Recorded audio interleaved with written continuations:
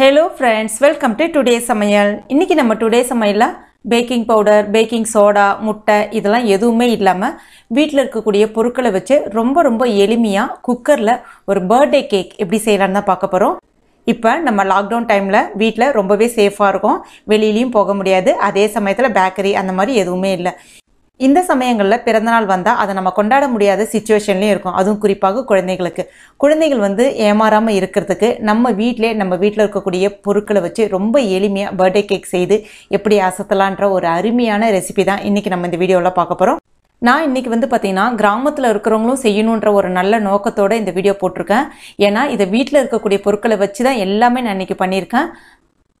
அதனால இந்த வீடியோவை கடைசி வரைக்கும் பாருங்கள். அந்த மாதிரி நான் கிராம் அளவுகள் இன்னைக்கு சொல்லலை. எல்லாமே பார்த்தீங்கன்னா கப் மெஷர்மெண்ட். உங்கள் வீட்டில் ஏதாவது ஒரு கப் அளவுகள் எடுத்துக்கங்க. அடுத்தடுத்த பொருட்களுடைய அளவை அந்த கப்பே பயன்படுத்தி எடுத்துக்கங்க. இப்போ பார்த்தீங்கன்னா என்னுடைய மெஷர்மெண்ட் கப்பும் இதனுடைய கப்பும் பார்த்தீங்கன்னா சேம் அளவு தான் இருக்கும். அடுத்ததாக ஒரு மிக்சிங் பவுல் ஒன்று எடுத்திருக்கேன். இப்போ இதில் அரை கப் அளவுக்கு தயிர் எடுத்திருக்கேன். தயிர் ரொம்ப புளிச்ச தயிர் பயன்படுத்தாதீங்க, கொஞ்சம் ஃப்ரெஷ்ஷான தயிராக பயன்படுத்துங்க. அதுக்கு அடுத்ததாக ஒரு கப் அளவுக்கு சர்க்கரையை மிக்சியில் பொடி பண்ணிட்டு எடுத்திருக்கேன். அதாவது சர்க்கரையை பொடி பண்ண சர்க்கரை ஒரு கப் அளவுக்கு எடுத்திருக்கேன். இப்போ ஒரு தடவை நல்லா கலந்து விட்டுக்குங்க. அந்த தயிரில் சின்னதாக அந்த கட்டியாக இருக்கும் இல்லையா, அதெல்லாமே நல்லா கரைஞ்சி க்ரீமியாக வரணும். அந்த சர்க்கரையோட கலந்து சின்ன கட்டித்தன்மை இருந்துச்சு அப்படின்னா கேக்கில் அங்கங்கே உங்களுக்கு வெள்ளையாக இருக்கிற மாதிரி இருக்கும். அது மட்டும் இல்லாமல் உங்களுக்கு கேக் சாஃப்டாகவும் வராது. இப்போ பாருங்கள் இந்த மாதிரி. அதுக்கு அடுத்ததாக அரை கப் அளவுக்கு எண்ணெய் சேர்க்குறேன். எண்ணெய் நான் இன்றைக்கி சன்ஃப்ளவர் ஆயில் தான் சேர்க்குறேன். கடலெண்ணெய், நல்லெண்ணெய் அந்த மாதிரி பயன்படுத்தக்கூடாது. அது ஒரு வாசனை தரும், அது நல்லா இருக்காது கேக்குக்கு. இதுவும் சேர்த்துட்டு நல்லா மிக்ஸ் பண்ணிக்கங்க. ஒரு 2 நிமிஷத்துக்கு நல்லா பீட் பண்ணிங்க. ஏன்னா சட்டுன்னு எண்ணெய் அதோட மிக்ஸ் ஆகாது. பீட் பண்ணிங்கன்னா உங்களுக்கு நல்ல க்ரீமியாக கிடைக்கும். அதுக்கு அடுத்ததாக 1.5 கப் அளவுக்கு எந்த கப்பால் தயிர் எல்லாம் அளந்தனோ அதே கப்பாலே 1.5 கப் அளவுக்கு மைதா மாவு எடுத்திருக்கேன். சலிச்சுட்டு எடுத்திருக்கேன். அடுத்ததாக கேக் ரொம்பவே சாஃப்டாக ஸ்பாஞ்சியாக வரணும் அப்படின்னா கண்டிப்பாக பேக்கிங் பவுடர், பேக்கிங் சோடா சேர்க்கணும். எல்லா இடங்கள்லையும் பார்த்தீங்கன்னா இந்த 2 பொருட்களுமே கிடைக்கிறது கிடையாது. அதனால இன்னைக்கு நம்ம இதில் ஈனோ சேர்க்க போகிறோம். ஈனோ பார்த்தீங்கன்னா எல்லா இடங்கள்லையுமே கிடைக்கும். இது அந்த செரிமானத்துக்காக பயன்படுத்தக்கூடிய ஒரு பொருள் தான், ஒரு உணவு வகை தான். அதனால் பயப்படாமல் சேருங்க. அதாவது கேஸ்ட்ரிக் பிரச்சனை இருக்குது அப்படின்னா இதை பயன்படுத்துவாங்க. இந்த அளவுகளுக்கு ஒரு பேக்கெட் ஈனோ சரியாக இருக்கும். இல்லை உங்களுக்கு ஈனோ சேர்க்க விருப்பம் இல்லை அப்படின்னா 1 டீஸ்பூன் அளவுக்கு பேக்கிங் பவுடர், அரை ஸ்பூன் அளவுக்கு பேக்கிங் சோடா, அதாவது அரை டீஸ்பூன் பேக்கிங் சோடா சேர்த்துக்குங்க. சேர்த்துட்டு ஒரு தடவை நல்லா அந்த கட்டிலாம் இல்லாமல் கலந்து விட்டுங்க. கொஞ்சம் அங்கங்கே கட்டியாக இருக்கிற மாதிரி இருக்கும். அடுத்ததாக 3/4 கப் அளவுக்கு பால் எடுத்திருக்கேன். பால் காய்ச்சாத பால் நான் இன்றைக்கி பயன்படுத்தியிருக்கேன். காய்ச்சின பால் பயன்படுத்தாதீங்க. காய்ச்சாத பால் பயன்படுத்தினீங்கன்னா நல்லா சாஃப்டாக வரும் இந்த இடத்துல. அந்த மாதிரி எடுத்தோடனே எல்லா பாலையுமே சேர்த்துறாம ஒரு 3ஆக டிவைட் பண்ணிக்கங்க. ஃபஸ்ட்டு கொஞ்சமாக சேர்த்துட்டு ஒரு தடவை நல்லா கலந்தீங்கன்னா உங்களுக்கு கொஞ்சமாக க்ரீமியாக மாற ஆரம்பிக்கும். மறுபடியும் கொஞ்சம் கலந்துக்குங்க. கலந்து விட்டுட்டு மறுபடியும் இன்னும் கொஞ்சம் கலந்து விட்டுக்குங்க. அவ்வளோதான். இப்போ பாருங்கள் எந்த அளவுக்கு நல்லா க்ரீமியாக கிடச்சிருக்குன்னு சொல்லிட்டு. நிறைய பேர் சில சமயங்களில் கேக் எனக்கு வேகவே மாட்டேங்குது, எவ்வளோ நேரம் வச்சாலும் அப்படின்றீங்க. எப்பவுமே இந்த பால் கன்சிஸ்டன்சி இருக்கு இல்லையா, இது ரொம்ப நிறைய சேர்த்துட்டோம் அப்படின்னா அந்த மாவு தண்ணியாக இருந்துச்சு அப்படின்னா உங்களுக்கு வேகத்துக்கு லேட் ஆகும். எப்பவுமே மாவு கொஞ்சம் கரெக்டான கன்சிஸ்டன்சிக்கு இருக்கணும். அதே சமயத்தில் ரொம்ப திக்காக இருந்தாலும் கேக் ஹார்டாக இருக்கிற மாதிரியா இருக்கும். இப்போ தூக்கி விட்டோன்னா பாருங்கள் எந்த அளவுக்கு ஒரு மாதிரி படிப்படியாக ஸ்டெப்பாக இறங்குது பாருங்கள். இதுதான் சரியான பதம். அடுத்ததாக எப்பவுமே நான் கேக் இந்த சில்வர் பாத்திரத்தில் தான் பயன்படுத்துவேன். ரொம்ப அருமையாக வரும். அதாவது பாட்டம் ஃப்ளாட்டாக இருக்கிற மாதிரி சில்வர் பாத்திரமாக எடுத்துங்க. கொஞ்சம் குழியாக இருக்கும் இல்லையா, அந்த மாதிரி எடுக்காதீங்க. கொஞ்சம் ஃப்ளாட்டாக இருக்கிற மாதிரி எடுத்துங்க. இப்போ இதில் எண்ணெய் தடவிக்குங்க. உங்ககிட்ட இந்த மாதிரி அடிக்கணமான சில்வர் பாத்திரம் இல்லை அப்படின்னா அதற்கு பதிலாக வீட்டில் கொஞ்சம் அடிகனமான அலுமினியம் பாத்திரம் இருந்தாலும் பயன்படுத்தலாம். இல்லைனா குக்கர் உள்ளே வைக்கிறதுக்கு ஒரு பாத்திரம் தருவாங்க பாருங்கள், அந்த மாதிரி பாத்திரம் இருந்தாலும் நீங்கள் பயன்படுத்திக்கலாம். இப்போ இதில் எல்லா இடங்களிலுமே எண்ணெய் நல்லா படுற மாதிரி தடவிடுங்க. முக்கியமாக மேலே எல்லா பகுதியுமே எந்த அளவுக்கு நீங்கள் எண்ணெய் தடவுறீங்களோ அந்த அளவுக்கு கேக் அந்த பாத்திரத்தில் ஒட்டாமல் அழகாக வரும். அடுத்ததாக இப்போ இந்த மாவை நம்ம இதில் சேர்த்துடலாம். சேர்த்துட்டு ஒரு தடவை இப்போ இந்த மாதிரி ஒரு 4-5 தடவை இந்த மாதிரி தட்டி விட்டுக்குங்க. அந்த மாதிரி தட்டும்போது அந்த கேக் நடுவில் கொஞ்சம் கேப் இருந்தாலும் அழகாக ஃபில் ஆகி உட்காந்துரும். அதுக்கடுத்து தான் நான் இன்றைக்கி குக்கரில் தான் செய்ய போகிறேன். உங்ககிட்ட குக்கர் இல்லைன்னா கவலைப்படாதீங்க. நம்ம பிரியாணி அந்த மாதிரிலாம் செய்யறதுக்கு கொஞ்சம் அகலமான அந்த பெரிய பாத்திரம் ஒன்று இருக்கும் இல்லையா, கொஞ்சம் அடிகனமான பாத்திரம் அந்த மாதிரி எடுத்துக்கலாம். இல்லைனா கொஞ்சம் கடாய் கொஞ்சம் நல்ல பெரிய அகலமான கடாய், அதாவது அலுமினிய கடாய் இருந்தாலும் நீங்கள் பயன்படுத்திக்கலாம். இப்போ இதில் ஒரு லேயர் அளவுக்கு உப்பு சேர்த்துருக்கேன், டேபிள் சால்ட்டு தான் சேர்த்துருக்கேன். இது ஏற்கனவே நான் நிறைய முறை கேக் செய்யறதுக்காக பயன்படுத்துறதுனால இந்த கலரில் இருக்குது. உங்ககிட்ட வந்து அந்த ஆற்று மணல்னு சொல்லுவாங்க இல்லையா, அந்த ஆற்று மணல் இருந்துச்சுன்னா நீங்கள் அது கூட சேர்த்துக்கலாம். உப்பு பயன்படுத்துறதுனால கேக்கில் வந்து உப்பு இறங்காது, பயப்படாதீங்க. வெறும் அதாவது உப்பே இல்லாமல் வெறும் குக்கர் கூட வச்சு பயன்படுத்தலாம். ஆனால் உப்பு சேர்த்து பயன்படுத்தும் போது பார்த்தீங்கன்னா உங்களுக்கு அந்த ஹீட் நல்லா அப்சர்வ் ஆகி கேக் வந்து நல்லா உங்களுக்கு ப்ரௌனிஷாக வரும். மேலே அந்த ஒயிட்டாக இல்லாமல் கொஞ்சம் நல்லா ப்ரௌனிஷாக வரும். அதுக்கு மேலே ஒரு ஸ்டாண்டு ஒன்று வச்சுருங்க. இந்த ஸ்டாண்டு உங்ககிட்ட இல்லைன்னா ஒரு தட்டு ஒன்று கவுத்தி போட்டு வச்சுக்கோங்க. இப்போ இதை மூடி வச்சிடலாம். மூடியில் வந்து அந்த ரப்பர்னு சொல்லக்கூடிய கேஸ்கெட் போடல. அதுக்கப்புறம் மேலே வந்து வெயிட் எதுவும் வைக்கல, அதாவது விசில் வைக்கல. ஃப்ளேம் வந்து லோவுக்கும் ஹைக்கும் இடைப்பட்டதில் வச்சுருக்கேன். இப்போ இதை மூடி வச்சிடலாம். சரியாக ஒரு 10 நிமிஷம் இருக்கட்டும், ப்ரீ ஹீட் ஆகட்டும். எப்போவுமே நம்ம கேக் பேட்டர் ரெடி பண்ணுறோம் இல்லையா, அது செய்யறதுக்கு முன்னாடி இந்த குக்கரை வச்சுட்டோம் அப்படின்னா நமக்கு அது செய்யவும் இது வேலை முடியவும் ஈஸியாக வந்துடும். இப்போ ஒரு 10 நிமிஷம் ஆயிடுச்சு, இதை நம்ம திறந்துடலாம். இப்போ இதை வந்து நான் நடுவில் வைக்கிறேன். முக்கியமாக அந்த ஸ்டாண்டு வந்து அந்த குக்கருக்கு சென்டராக இருக்கிற மாதிரி பார்த்துக்குங்க. அதுக்கப்புறம் அந்த கேக்கு அந்த பாத்திரம் வைக்கிறோம் இல்லையா, அது வந்து அந்த சைடில் குக்கரோட ஓரங்களில் எங்கேயும் தொடாத மாதிரி கொஞ்சம் கேப் விட்டு கரெக்டாக இருக்கணும். எங்கேயாவது தொட்டுச்சு அப்படின்னா கண்டிப்பாக வந்து கேக் வந்து கருகுன மாதிரி ஆகிடும். அதனால் எங்கேயும் தொடாத மாதிரி சென்டராக பார்த்து வச்சுக்கங்க. இப்போ இதை மூடிடலாம். ஃப்ளேம் வந்து லோலேருந்து மீடியமுக்கு நடுவில் வச்சுருக்கேன். கேஸ்கெட் போடல, விசில் வைக்கல. சரியாக இது வேகிறதுக்கு 45 நிமிஷம் எடுத்துக்கும். இப்போ சரியா 45 நிமிஷம் ஆயிடுச்சு. இதை இப்போ நம்ம திறந்து பார்த்துடலாம். இப்போ பாருங்க கேக் எந்த அளவுக்கு ஃப்ளஃபியாக நல்லா அழகாக மேலே எழும்பி வந்திருக்கு பாருங்க. நல்ல கலராகவும் இருக்கு பாருங்க, நல்ல ப்ரௌனாக சூப்பராக இருக்கு பாருங்க. பேக்கரியிலலாம் செஞ்சு வச்சிருப்பாங்க பாருங்க, அதே மாதிரியே இருக்கு பாருங்க. இது நல்ல ஸ்பாஞ்சியாகவும் இருக்கு. இப்போ தொட்டு பார்க்கும்போது இதை வந்து நம்ம நல்லா ஆற வைக்கணும். ஃபர்ஸ்ட்டு கேக் எந்த அளவுக்கு நல்லா நீங்கள் ஆறின பிறகு கட் பண்ணுறீங்களோ அந்த அளவுக்கு ரொம்ப சாஃப்டாக வரும். இப்போ இதை சைடில் வந்து ஓரங்களில் அந்த கத்தியை வந்து லைட்டாக விட்டு இது மாதிரி பண்ணி விட்டுக்குங்க. அதுக்கப்புறமா ஒரு பிளேட் எடுத்து வச்சு அது மேலே இதை வந்து கவுத்தி போட்டுக்குங்க. ஜஸ்ட் ஒரு தடவை இந்த மாதிரி தட்டினாலே போதும். இப்போ பாருங்கள், பாத்திரத்தையும் கவனிச்சு பாருங்கள், பாத்திரம் எதுவும் வந்து அடிப்பிடிக்கல, கருப்பாகல.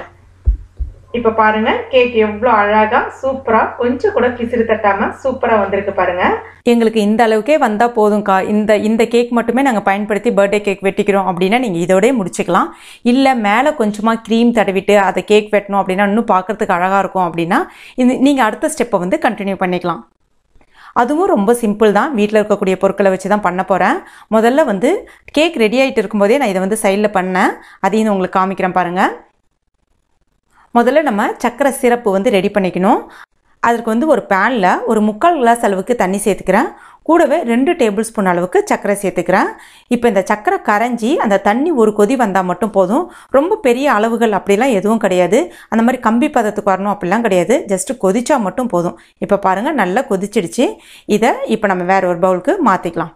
அதுக்கு அடுத்ததாக அதே பேன்லே 1 கப் அளவுக்கு பால் எடுத்திருக்கேன். நம்ம மைதா மாவுலாம் அளந்தோம் இல்லையா, அந்த கப்பால் 1 கப் அளவுக்கு பால் எடுத்திருக்கேன். இப்போ இதில் ஒரு 3லேருந்து 4 டேபிள் ஸ்பூன் அளவுக்கு மைதா மாவு சேர்த்துக்கலாம். உங்களுக்கு மைதா மாவு சேர்க்க விருப்பம் இல்லை அப்படின்னா கார்ன்ஃப்ளவர் மாவு, அதாவது சோள மாவு இருந்துச்சுன்னா நீங்கள் அதை கூட சேர்த்துக்கலாம். கூடவே ஒரு 3 டேபிள் ஸ்பூன் அளவுக்கு சர்க்கரை சேர்த்துக்குங்க. சேர்த்துட்டு கட்டிலாம் எதுவும் இல்லாமல் நல்லா கலந்து விட்டுக்குங்க. மீடியம் ஃப்ளேமில் வச்சுக்கோங்க, கைவிடாமல் நல்லா கலந்து விடுங்க. இல்லைனா அந்த மைதா மாவு இல்லைனா கார்ன்ஃப்ளவர் மாவு சேர்த்திங்கன்னா உங்களுக்கு கட்டிப்படுற மாதிரி இருக்கும். அதனால் ஒரு தடவை நல்லா உடச்சி விட்டு கலந்து விட்டுங்க.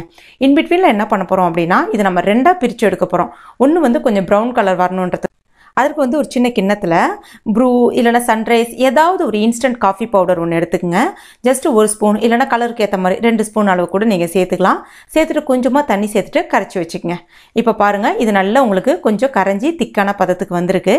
இப்போ இந்த ஸ்டேஜில் உங்ககிட்ட வெண்ணெய் இருந்துச்சுன்னா நீங்கள் தாராளமாக இதில் 1 ஸ்பூன் 2 ஸ்பூன் வெண்ணெய் சேர்த்துக்கலாம். அந்த மாதிரி சேர்க்கும் போது பார்த்தீங்கன்னா இன்னும் நல்ல க்ரீமியாக ரிச் டேஸ்ட் வந்து கிடைக்கும் உங்களுக்கு. இப்போ பாருங்கள், இது ரெடி ஆகிடுச்சு. இதை வந்து நான் வந்து ஒரு பாதியாக வந்து தனியாக ஒரு கிண்ணத்தில் எடுத்து வச்சிடறேன். அப்புறம் மிச்சமாக ஒரு 1/4 போர்ஷன் மட்டும் தான் வச்சுருக்கேன். இப்போ இதில் நம்ம அந்த கலந்து வச்சுருக்கோம் அந்த காஃபி பொடி தண்ணியை வந்து சேர்த்துடலாம். சேர்த்துட்டு ஒரு தடவை நல்லா கலந்து விட்டுக்குங்க. நான் கொஞ்சமாக எண்ணெய் விட்டுருக்கேன். ஏன்னா காஃபி பொடி கலந்ததுனால கொஞ்சம் எண்ணெய் விட்டிங்கன்னா அந்த இது நல்லா பிறண்டு வரும். இப்போ பாருங்கள் இந்த மாதிரி. இப்போ இதுவும் ரெடி ஆகிடுச்சு. இது எல்லாமே எடுத்து நம்ம எட்ட வச்சிடலாம். இதெல்லாம் பார்த்தீங்கன்னா நான் கேக் வந்து ரெடி ஆகிட்டு இருக்கும்போது சைடில் செஞ்சு நல்லா ஆற வச்சு வச்சுட்டேன். அடுத்ததாக கேக்கும் சைட் பை நல்லா ஆறி இருக்கு பாருங்கள். இப்போ இந்த கேக் மேலே இந்த கொஞ்சம் நல்லா ரவுண்டாக இருக்கு இல்லையா, அதை நம்ம வந்து கட் பண்ணி எடுத்துடலாம். கட் பண்ணும்போது கொஞ்சம் கேர்ஃபுல்லாக கட் பண்ணுங்கள். அது மாதிரி கேக் நல்லா ஆறி இருக்கணும். இப்போ பாருங்கள் இது தனியாக வந்து நம்ம சாப்பிட்டுடலாம். அடுத்ததாக மறுபடியும் கொஞ்சம் இடைவெளி விட்டு கட் பண்ணுங்கள். நல்லா அழகாக ரவுண்டாக கட் பண்ணிக்கங்க. இப்போ பார்க்கும்போதே உங்களுக்கு நல்லா தெரியும் எந்த அளவுக்கு நல்லா ஸ்பான்ச்சியாக சூப்பராக இருக்குது பாருங்கள். இதில் நான் வெண்ணிலா எசன்ஸ் அந்த மாதிரி எதுவுமே சேர்க்கல. உங்களுக்கு வேணும்னா நீங்கள் தாராளமாக சேர்த்துக்கலாம். ஏன்னா எல்லா இடத்துலையும் அது வந்து கிடைக்கிறது கிடையாது இல்லையா, அதனால் நான் இன்றைக்கி சேர்க்கல. இப்போ இதை நீங்கள் எந்த பிளேட்டில் கேக் வெட்ட போகிறீங்களோ அந்த பிளேட்டுக்கு வந்து மாற்றி வச்சுக்கலாம். நான் இன்றைக்கி ஒரு பாத்திரத்தை கவுத்தி போட்டு அதுக்கு மேலே ஒரு பிளேட்டு வச்சுருக்கேன். இப்போ இது மேலே வந்து பார்த்திங்கன்னா கொஞ்சமாக நம்ம ரெடி பண்ணி வச்சுருக்க அந்த சக்கரை தண்ணி சுகர் சிரப் இருக்கு இல்லையா, அதை வந்து ஒரு 2 ஸ்பூன் அளவுக்கு தடவி விட்டுக்குங்க. அதுக்கப்புறமா நம்ம ரெடி பண்ணி வச்சுருக்க அந்த க்ரீமையும் இப்போ இது மேலே வந்து தடவி விட்டுக்குங்க. அடுத்த லேயர் அது மேலே வச்சிடலாம். வச்சுட்டு மறுபடியும் கொஞ்சமாக அந்த சுகர் சிரப் சக்கரை தண்ணியை வந்து தடவி விட்டுக்குங்க. மறுபடியும் அந்த க்ரீமை வந்து தடவி விட்டுக்குங்க. நம்ம ரெடி பண்ண க்ரீம் வந்து பார்த்திங்கன்னா உங்களுக்கு அந்த மேலே லேயர் வைக்கிறதுக்கு தான் கரெக்டாக இருக்கும். அந்த ஃப்ராஸ்டிங் வந்து உங்களுக்கு சைடில் வந்து சரியாக வந்து வராது. உங்களுக்கு நிறைய வேணும்னா நீங்கள் நிறைய கூட பண்ணிக்கலாம்.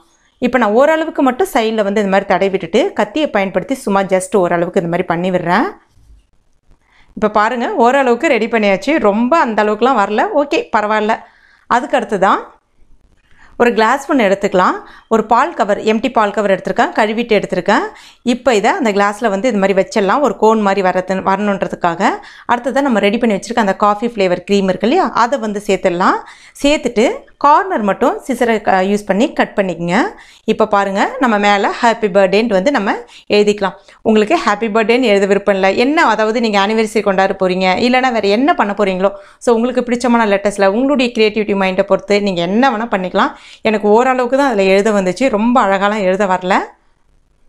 இந்த இடத்துல உங்களுக்கு க்ரியேட்டிவிட்டி மைண்ட் நல்லா இருக்குது அப்படின்னா நீங்கள் எவ்வளோ அழகாக வேணால் பண்ணுறதா இருந்தாலும் பண்ணி நீங்கள் வந்து ப்ரெசென்ட் பண்ணலாம்.